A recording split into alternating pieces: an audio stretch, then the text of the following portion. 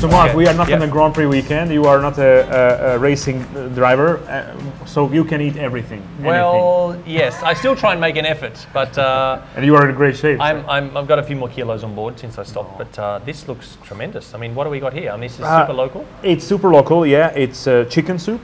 It's hot chicken soup. We have some paprika. It's very hot. Take care with it.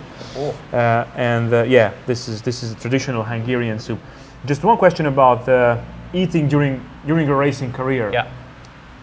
Was it hard and tough to be on a diet? Yeah, I mean, for me it was pretty challenging because I was a little bit taller than the other guys, so I had to really. When I was racing, they would probably weigh me probably 6 to 10 times on a race weekend. Yeah. So Friday, 2 or 3 times, Yeah. Saturday. So you were getting weighed a lot. Yeah. Of course, they cannot lose weight on the weekend. I have Yeah. 11 months of the year. I need to be pretty much on Yeah. weight. I love chocolate. I love ice cream. I love red wine. I love all those things. When I was racing, of course, I had very, very little of those. I needed to do a lot of cardio, obviously, to keep the metabolism up.